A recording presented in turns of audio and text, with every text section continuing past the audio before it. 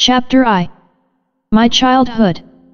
I was born in 1864 at the old house known as Sen's house, which my great-grandfather built at Koludola, a part of Calcutta where many of our family lived. My birth was always remembered in connection with a storm which occurred when I was 6 days old. A most important time to a Hindu baby, for then the Creator is supposed to visit the home and write upon its forehead the little one's fate. Perhaps people will think the stormy weather in the beginning signified a stormy future for me. No girl could have been more fortunate in her parents than I. My father, the great Keshav Chunder Sen, is considered one of the most remarkable men India has ever produced, and my dear mother belonged to the best type of Hindu woman: gentle, loving, and self-denying. Her whole life was beautiful in its goodness and its simplicity. The story of a great religious movement is not one which can be told at length in a book of memories. The religion for which my father suffered, and which will be forever connected with his name, is the Brahmo, or religion of the new dispensation, a religion of tolerance and charity. To quote my father's words, the new dispensation in India neither shuts out God's light from the rest of the world, nor does it run counter to any of those marvelous dispensations of His mercy which were made manifest in ancient times. It simply shows a new interpretation of His eternal goodness, an Indian version and application of His universal love. My readers do not perhaps quite know the meaning of Brahmo. A Brahmo is a person who believes in Brahmo, one God. There is a Hindu god called Brahmuna with 4 heads. Brahmo is not that god. Some Western people may think Brahmins are the same as Brahmos. Once I remember an English lady saying to me, "I met some Brahmo ladies." I asked, "How did you know they were Brahmos?" "Because they wore lace on their heads." Others have an idea that all advanced Indian ladies must be Brahmos. If my readers by some good fortune have read ancient Indian history, they will know what the real Indian religion was. There was one God and no belief in caste. In fact, there was no such thing as caste. Caste meant a different thing in those days. It referred to character and life. A Brahmin lived a pure and holy life and preached religion. Next to the Brahmins were the Kshatriyas. They were rulers, fighting people. They guarded their families, states, and countries. Then came the Sudras, who served the others. But now there are hundreds of different castes, which makes people rather narrow-minded. For if one believes in caste, one can never believe in universal brotherhood. From the days of his youth my father was earnest and devout. He must have gone through much trouble of mind before he decided to fly in the face of family tradition and take a step which meant partial separation from his nearest and dearest.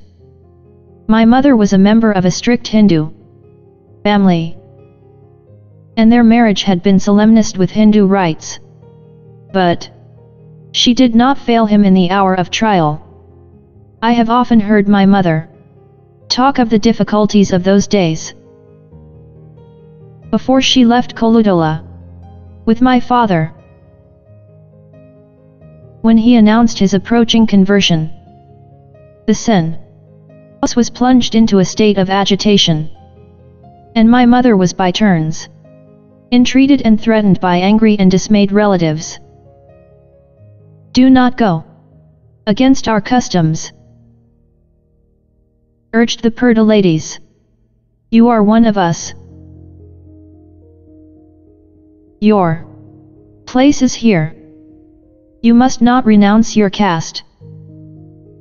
Imagine the results of such a dreadful sin. When thus reproached, the young girl dreaded the horrors of the unknown. It may be that she wavered, but if so, it was not for long, and it was arranged that she should go with my father to be converted by the Maharshi Tagore. On the day fixed for their departure, a note came. My father had written simply, "I am waiting." Then my mother knew she must decide her future for good and all. The relations were screaming, crying, and threatening my mother, saying that she would bring disgrace on the family by leaving the house, and thus losing her caste. But it did not hinder her. Because of those 3 simple words, "I am waiting," the call of love. When she realized their meaning, she threw off the fetters of the past and went forth to meet her destiny. There was a round staircase used by the Purdah ladies where she knew my father awaited her. The trembling girl hurriedly traversed corridors and verandas until she reached it. Fearfully she descended the dark steps, her heart beating with fright, until at last she saw my father. He said quietly, "I want you to realize your position fully. If you come with me, you give up caste, rank, money, and jewels. Relations who love you will become estranged from you. The bread of bitterness will be your portion. You will lose all except me. Am I worth the sacrifice?" My mother had had a most beautiful and wonderful vision, which is too sacred for me to relate. This gave her strength and courage. She did not hesitate but descended the steps and joined my father. It was a moment too wonderful for words. They looked into each other's eyes. He read perfect faith and courage in hers. She saw in his a love which gave her confidence to face the future. They passed down the corridor and found themselves in the first courtyard opposite the great entrance, where the Durwans, gatekeepers, were standing on guard. Twice my father ordered the Durwans to open the door, but they did not move. It was very still in the courtyard. My mother was frightened. This was a strange adventure, and hitherto she had hardly seen a man, except her husband, a trembling, slim girl. She stood near my father, with her head dress pulled quite low. Across the door there was a huge iron bar, which was too heavy for one man to lift. My father, seeing that the Durwans would not open the door, went to lift the bar and did so quite easily. Then a voice was heard speaking from the upper floor. It was my father's eldest brother. He had watched all that had happened. And, seeing that my parents were determined, he decided to let them go. Let them pass. And open the gate. He called out to the Durwans. They, wondering Durwans, threw open the door. And my parents passed from the shadows into the sunlight. My father took my mother to the beautiful house of Maharshi Nripendra Narayan. The household were all waiting to welcome them, though they had great doubts whether my father would be able to bring my mother away from such a strict Hindu family. The Maharshi introduced my mother to his daughters as if she had been his own child. Although a rich man's daughter-in-law and a rich youth's wife, my mother was wearing a simple sari with hardly any jewels.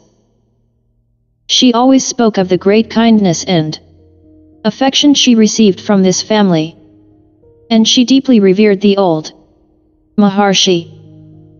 We have always felt that there is a great bond between our two families. My parents remained away for some time, during which my father's formal conversion took place. After some months, my grandmother and uncle begged him to return, and gave him a small house near the big house. There my parents lived until my father fell seriously ill, and his eldest brother declared that, in spite of all difficulties, he must come back to the old home. He came back, and after long suffering and much careful nursing, grew well again. My dear old grandmother and all my aunts and uncles were very glad to have my father and mother back among them. A few months later, my eldest brother was born, and the Maharshi Nripendra Narayan gave him the name Karuna. The new arrangement was not without its trials. Our branch of the family had lost caste, and we underwent all kinds of vexations in consequence. One great trouble was with the servants. No Hindu would wait upon us, and a procession of cooks who objected to Christians.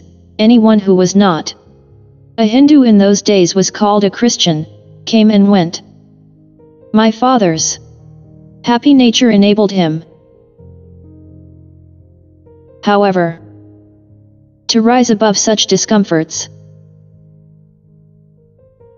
And, as he was cheerfully seconded by my mother, caste soon had no terrors for us. Our days were full of interest,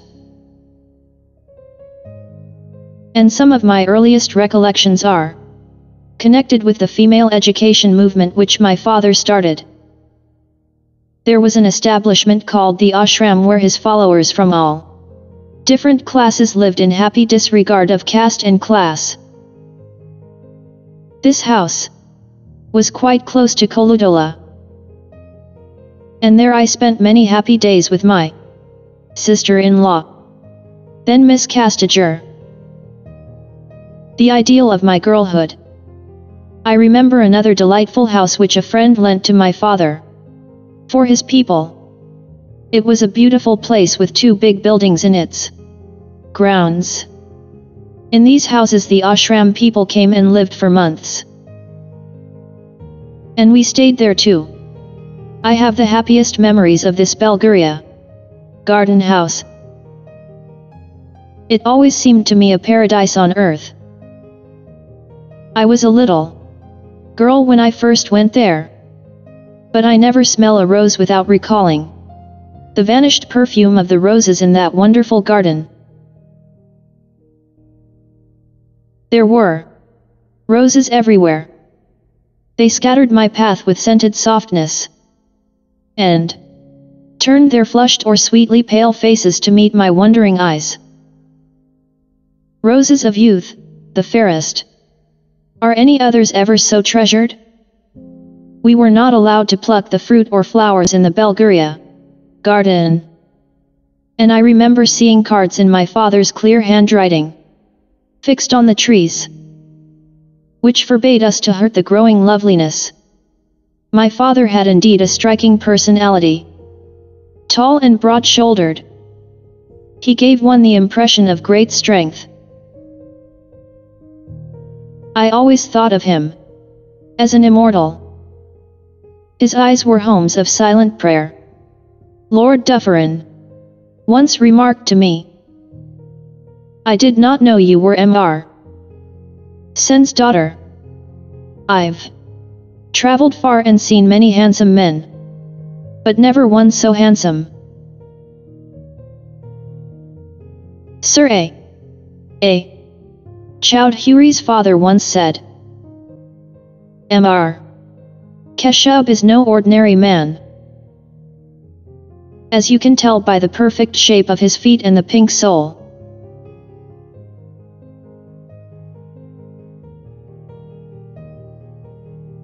And my dear husband often said, "A sculptor would give anything to have your father's foot as a model." The expression of his face, people said, was like that of Buddha, calm and quiet. His voice was gentle, yet clear, and even by a large crowd every word could be distinctly heard. He had wavy hair and wonderfully white even teeth, and there was always a smile on his face.